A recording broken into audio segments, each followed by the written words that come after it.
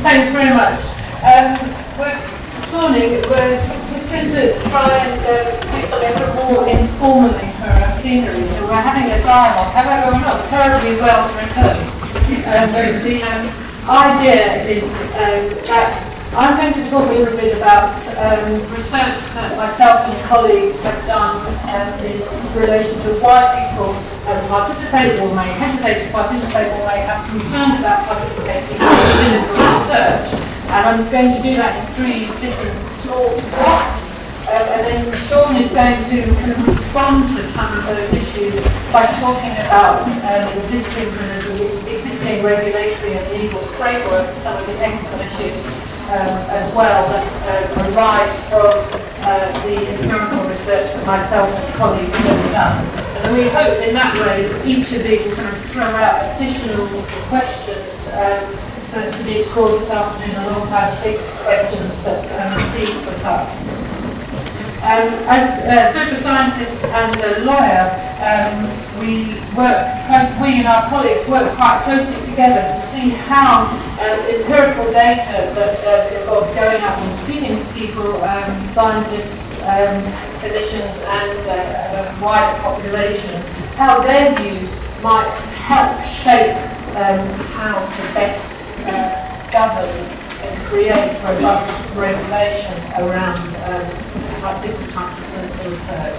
So we have a kind of history of working together as well.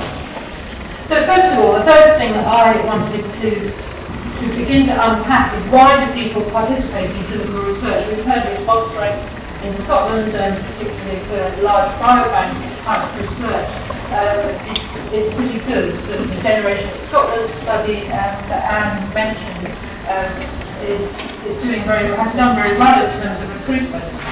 Interesting to find out what it is then that motivates people to participate. And the existing research that has looked at why people participate in clinical trials and other types of clinical research would suggest that there are a range of things.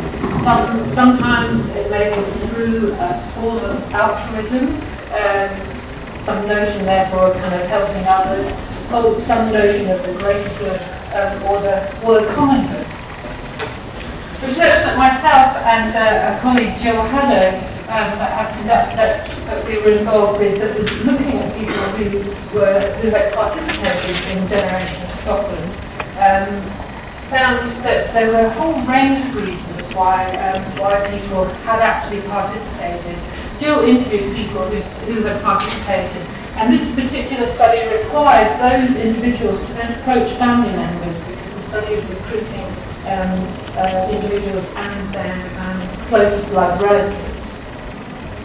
And the study found that people were keen to participate if they had a family history of disease, so in a sense participation was publicly relevant to them and their families. They also talked about kind of leaving a legacy, so even though there may be no direct benefit to an individual to participate in these large-scale projects, the idea that it might help future generations, not in an abstract, but actually in terms of the next generations of their own families. So just one quote here from a man who says, "I'm 64 and only 20 years to go. It won't bother me, and I can become a grumpy old man and tell them to get lost." He means the clinical researchers. But if it's something which might help my children, my grandchildren in particular, I do think about how things will influence them. So there's some sense of generational responsibility here. Also, some people talked about putting something back into the NHS. There's a kind of recompense for care that they had received. Some people talk about receiving health benefit themselves because the actual process of participation involves some clinical data, some of which may be paid back. But also, the research found that actually people make decisions in often kind of quite haphazard ways, almost snap decisions, not necessarily really well thought through, but based on a personal context, family context, and also who does the asking. And then these same people use a range of strategies then to recruit their family members, drawing on these kind of repertoires about leaving legacies, talking about family illness, and used both kind of asked their family members to be involved, provided some with some sense of an obligation to be involved, or even actively persuaded others to be involved. And they did this because they knew the families, knew their family members, knew how they would likely to respond, and also knew their tendency, whether they might not participate because they couldn't get around to it, but with a little bit of pushing might decide to participate. But we also know these projects require large numbers, and in addition to speaking to those who had become involved in Generation Scotland, we also conducted a survey with the general population to see what kind of factors they describe as would be likely to influence whether or not they would participate. It's hypothetical, these people weren't necessarily being asked to participate. We were particularly interested in whether certain aspects of governance that we know are important and will form part of our discussions this morning, and certainly this afternoon, like informed consent, the need to have a right to withdraw, having concerns about who accesses the data that are generated from these large-scale studies, whether these were influential. And actually, we found that in lots of ways they didn't seem to be influential in how people reported their willingness to participate. And again, this is a hypothetical scenario. It was a survey. But actually, really replicating the interview study, people were more likely to say they would participate if they had something directly relevant in terms of their own experience of illness, or those in their family, for example. That they would say things like they wanted to help, or they knew someone with a particular disease. However, how one generates data or collects social data around individuals, their decisions, and their kind of attitudes towards clinical research also shapes what people tell you. So in different contexts, you can generate different types of data.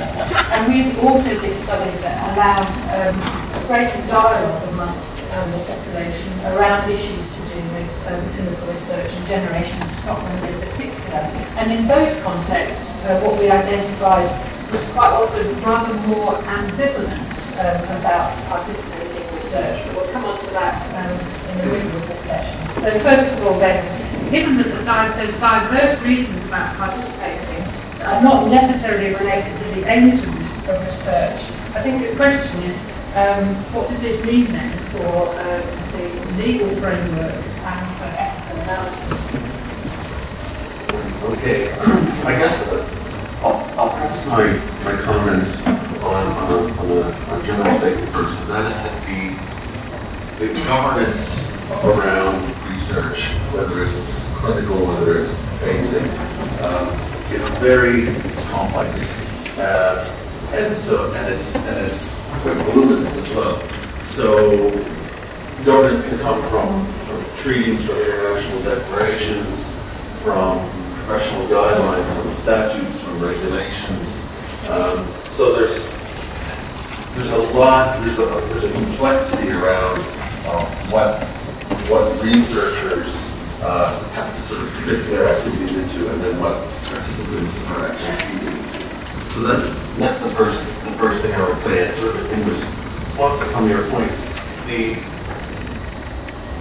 governance framework that's created by these instruments, by this plethora of instruments really does, I think, try to the extent possible to capture to some extent why people are participating in research. So it's trying to create a system that reflects why people are participating in research. So it's trying to ensure that the research is clear in objectives, aimed at something that we as a society feel is worthy, is done in a way that is safe for people to participate in, and leads to sort of real and useful interventions. Additionally, the system that we have is really geared toward physical interaction. So a physician or researcher doing something with the person's body. So the kind of research that's now emerging is quite a new research model. It's population-based, focusing a lot more on information than on that actual sort of physical intervention, creates a lot of challenges for the existing research regimes. But you know, you mentioned a few things about people having this idea of sort of intergenerational justice and this idea of sort of giving something back to the healthcare system. And you see these ideas captured in some of the governance documents. So, for example, UNESCO has been very active in creating universal declarations on the human genome and human rights, and the Universal Declaration on Bioethics and Human Rights. And you see these instruments, which are quite influential as you sort of trickle down to the domestic and to the institutional, particularly in jurisdictions that aren't as well developed as the UK. So they don't have the same robust sort of regulatory frameworks, and so they rely to a lot lower extent on these international guidelines because they're in some ways ready-made. So you see in these instruments ideas about trying to encourage the science to be aware of this, to say, you know, why are we doing this? We're doing this because we want to have intergenerational justice. We want to protect and promote the autonomy of people, but also the solidarity between people. So I think, you know, these ideas are to some extent captured in the governance frameworks. And you also mentioned about snap decisions that were sometimes made. And I think particularly in the legal part, in the legal sort of elements of the governance frameworks, it assumes a lot more consciousness, a lot more conscientiousness about making decisions, and it creates all kinds of mechanisms around making informed, very reflexive decisions. So you do, I suppose, you know, that demonstrates that there is some sort of break between practice and between what we expect.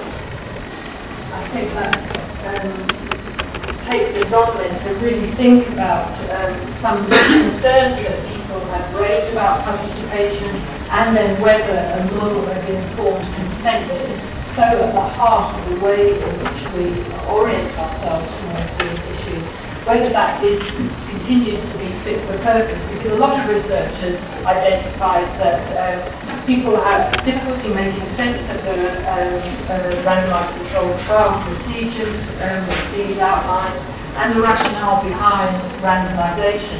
And this will be despite the provision of information, and may speak much more to a kind of embodied response to participating in something like a clinical trial. There is evidence, for example, that people have a preference to be in the treatment arm or the new treatment arm in a trial. And research that one of my PhD students, Helen Everell, our PhD student in the past, conducted, looking at people who were participating in a large trial about the prophylactic use of aspirin to prevent future cardiac and vascular events. Interviewed people who had participated, but also people who had chosen not to participate despite being invited and being eligible to participate in the trial. So they've gone a little way along that process of recruitment and then decided not to participate. And also people who had dropped out at some point during their participation in the trials. And the reasons that people said that the reasons that people gave for declining to participate again were varied. Sometimes kind of quite mundane reasons, maybe just kind of didn't fit in with their kind of everyday concerns, or there were other issues that were of higher priority to them, but also concerned about kind of long-term commitment that is often required for clinical trials. So one person said, I think it was too much of a hassle for me, and I thought, well, if it's not too serious, in other words, these were asymptomatic people being recruited into a trial, although identified as being at potential risk. It might sound stupid, but I'm not going to bother. At the end of the day, would it have been beneficial? Or someone else said, I didn't want to commit myself. Or people didn't necessarily feel at risk, so therefore didn't want to risk any risk of participating, so they didn't want to put themselves at any risk, and would use terms like, I don't want to be a guinea pig. wouldn't want to accept a blind allocation as well. And people really did try to sort of identify whether or not they were going to be allocated to placebo.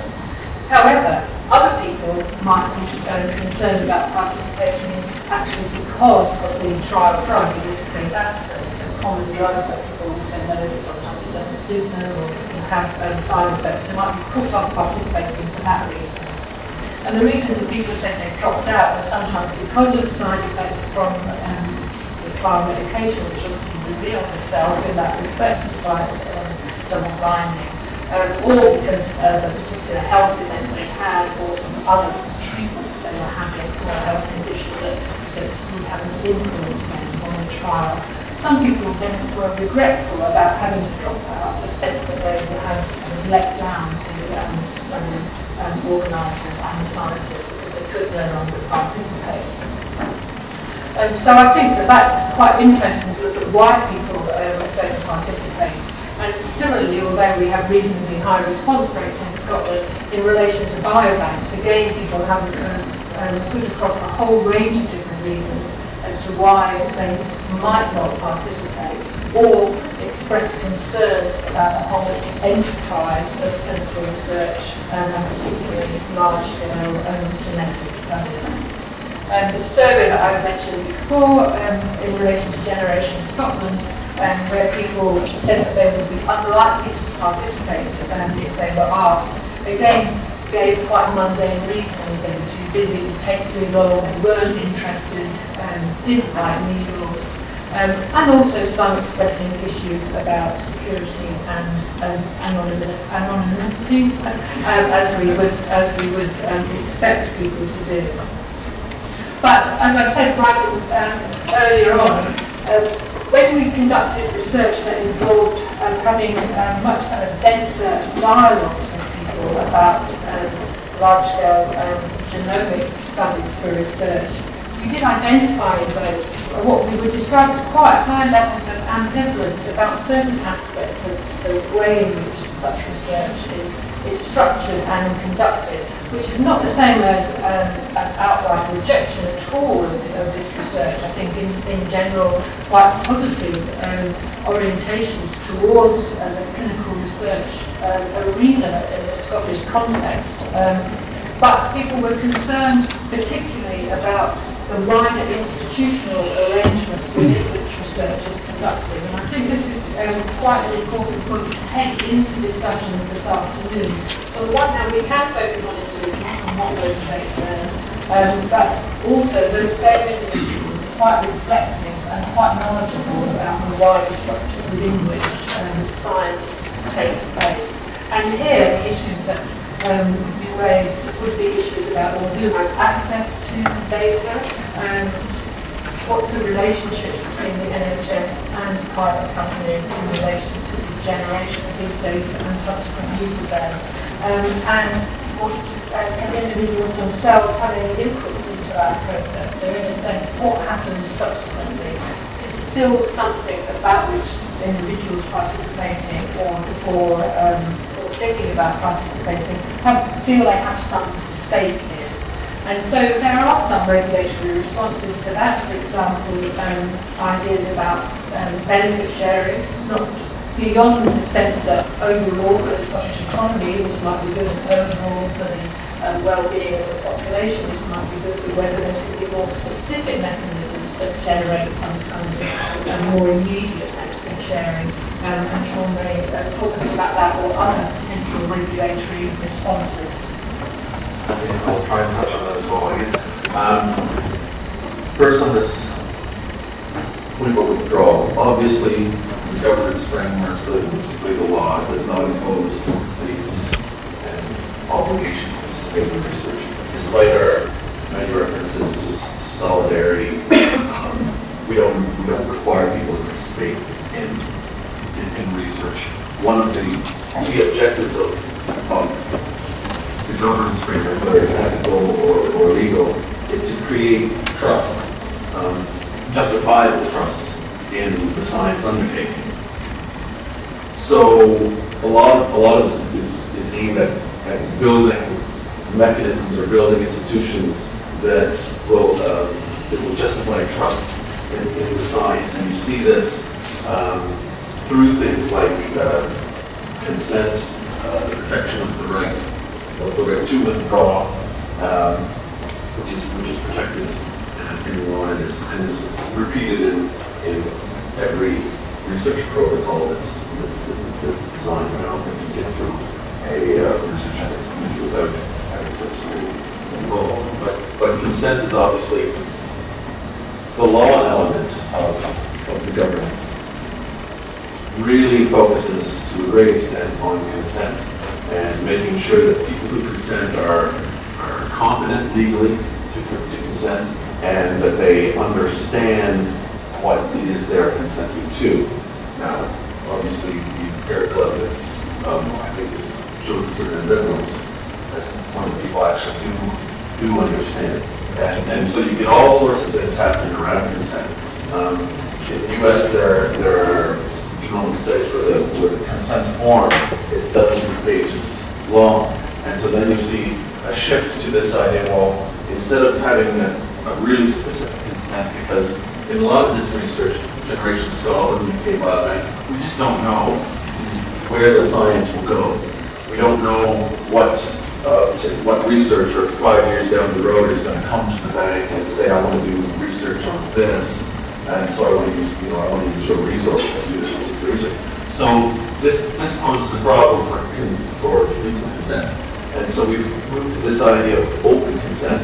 Is it appropriate for people to say, well, instead of consenting to this particular type of research, I'm consenting to participate in a biobank with all that entails.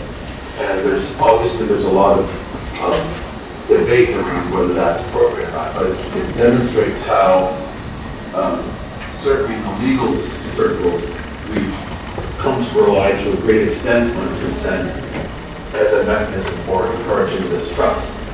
And I think moving forward, one of the things we might debate this afternoon is what other models might there be to encourage and to justify trust that isn't so reliant on consent.